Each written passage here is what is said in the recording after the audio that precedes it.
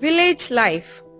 People living in the villages mostly indulge in the agricultural activities and stay away from the hustle and bustle of the chaotic city life. They lead a simple life. A day in the life of a villager start early morning. People usually wake up around 5 a.m. and starts with their daily chores. Since most of the people in the villages sleep on their roofs, they are woken up as the daylight breaks.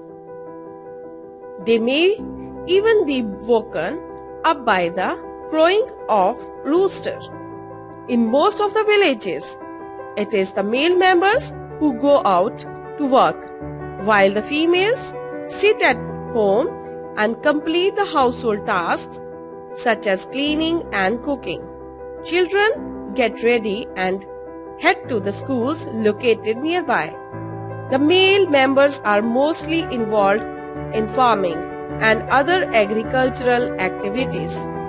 They either have their own farms or work for the landlords who hire them. Cycles are the most common means to travel from home to work.